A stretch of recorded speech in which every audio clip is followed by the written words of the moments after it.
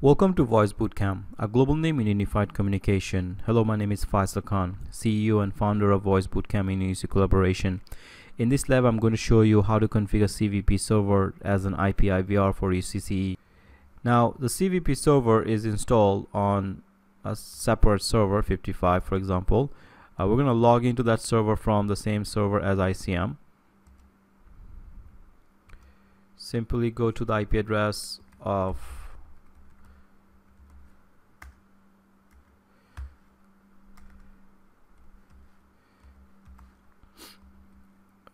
52.9443 OAMP.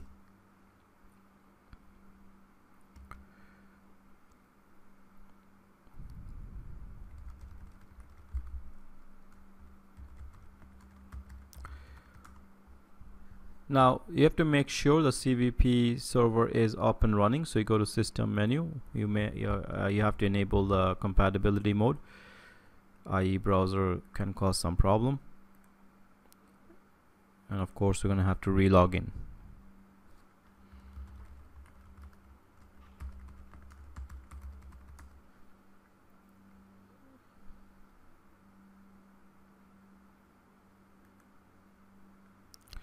So here you'll see both call server VXML servers are up. What we want to do is customize it by going to call server.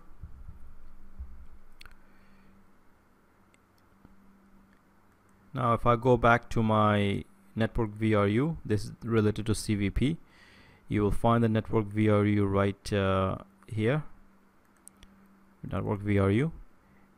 We have created a network VRU for CVP and with a label 49999, so 4 plus 4 nines.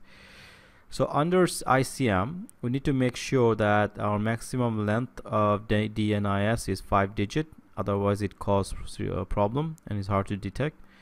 And then in the SIP control, we're gonna create a static route. Static route basically says that if the CVP server receives a call with 4999 5 digit with a followed by any number after that, I want the calls to go to this IP address, which is the IP address of your UCCE VXML gateway. So I'm going to change that. 4999. I will change it to 103 253.